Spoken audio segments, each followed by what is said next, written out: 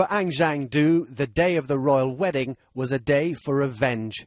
He travelled to Northampton armed with a knife and murdered a family of 4.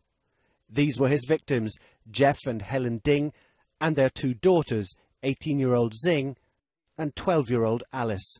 To find 4 people from the same family massacred in their own home was horrendous in itself, but to find that 2 of those people were young females, the daughters of the household, I find that unforgivable. I can't in any way get used to that as a concept.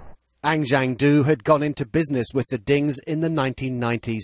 They opened up a string of shops selling Chinese medicine, but their relationship turned sour, and after years of legal disputes, Du faced financial ruin with debts of nearly £90,000. On the day of the murders, he took a bus and headed to the Dings family home in Wootton.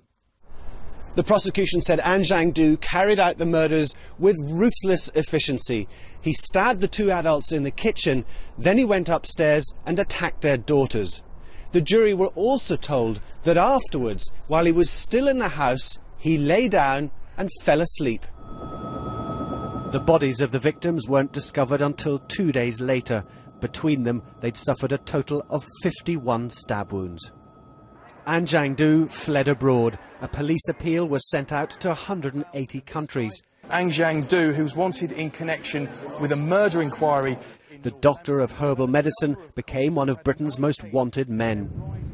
He was eventually tracked down in Morocco, living rough on a building site.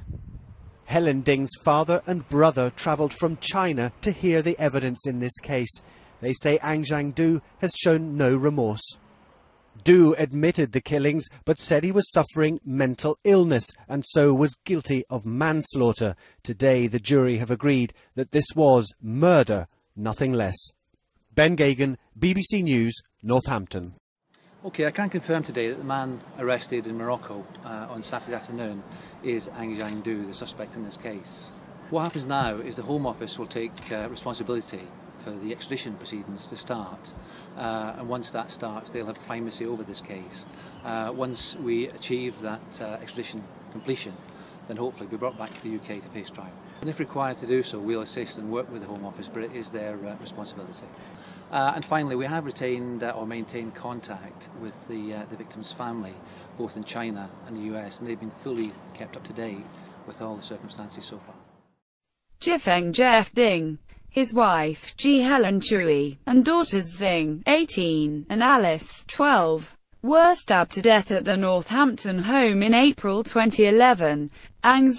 Du, 54, of Whitnall Road, Coventry, denies 4 counts of murder but admits killing the Ding family. Northampton Crown Court has heard Mr. Du would not be giving evidence. The Dings were massacred, according to the prosecution, on the afternoon of the 29th of April, the day of the wedding of the Duke and Duchess of Cambridge. The prosecution claims they were the victims of a carefully planned revenge attack by businessman Mr. Du, who had lost a 10-year legal battle with his former partners Mr. and Mrs. Ding. He was facing a court costs bill of £88,000. His defence will claim all 4 killings were manslaughter due to loss of control or diminished responsibility. He left the UK after the Ding's deaths and was already en route to Morocco when the bodies were found on the 1st of May. Post-mortem examinations found that Mr. Ding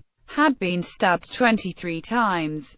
Mrs. Ding 13 times, Nancy had 11 stab wounds, and Alice had 4. Mr. Du was arrested in Morocco in July 2012 and 2 days later had a 90-minute meeting with British Embassy official Leighton Williams.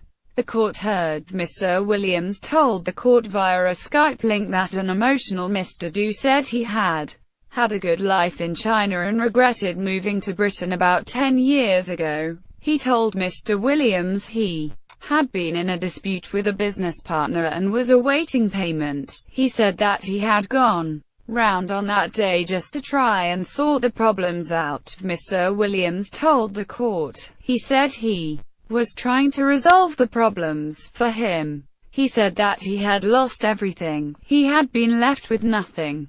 And this was a last-ditch attempt, if you like, to try and solve the problems. Mr. Williams went on. All he told me was that his friend had just laughed in his face. He just said I just went crazy. And at that time he became very emotional and broke down again. At this time he made some gestures with his right hand clenched, asked if he understood what the movement meant. Mr. Williams replied, "At the time all I can tell you is what I saw, and I saw his right hand clenched and his right hand was moving up and down, as if he was stabbing something." The trial is due to resume on Tuesday. Actually, I first learned from the internet news, and I was completely shocked. I even cannot finish the news. Okay, once I saw the picture, I just, I cannot believe there's a 4 members all gone. It's just complete shock. Okay, I cannot accept, the reality basically.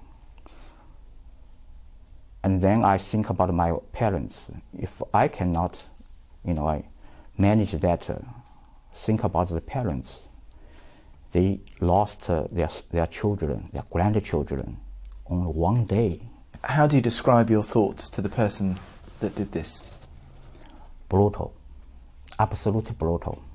I think those kind of things is just beyond my imagination, and I believe beyond the imagination of any kind of human being.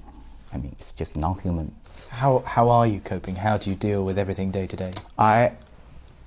I'm not that confident whether I can manage to cope or rebuild my life anymore. I don't think, I can overcome these kind of things, because this is, my sibling. Okay, it's no way. I think my life will get like it's kind of transformative to my life.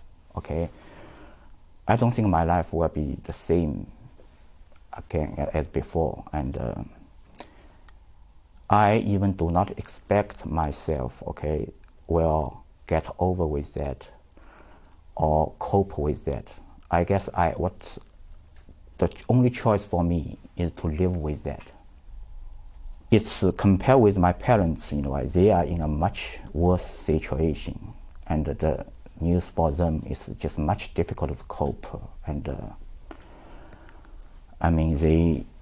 their life is probably in worry now, I have to say. So the whole, the impact of the family is just too much. What's your message to Anjiang Du, who's still on the run, and anyone who may well be harbouring him? What would you say to them? It is a tough question, right? Very emotional, tough question, I have to say. For a long time, even now, emotionally, I don't want to hear this name, basically. But if he, if he really did that, so far still suspect, but if he really did that, I have many questions to ask him. Among them, the question that strikes me mostly, the only one question that strikes me mostly is, I want to ask him, how could you stab a knife into an innocent girl's heart? Not once, but twice. How could you do that? An innocent girl, you get that in. I also want to know what he's feeling, or whether he has any feeling when he saw the girl's expression. I hope he gets the answer. Actually, I don't expect I will get a satisfied answer, because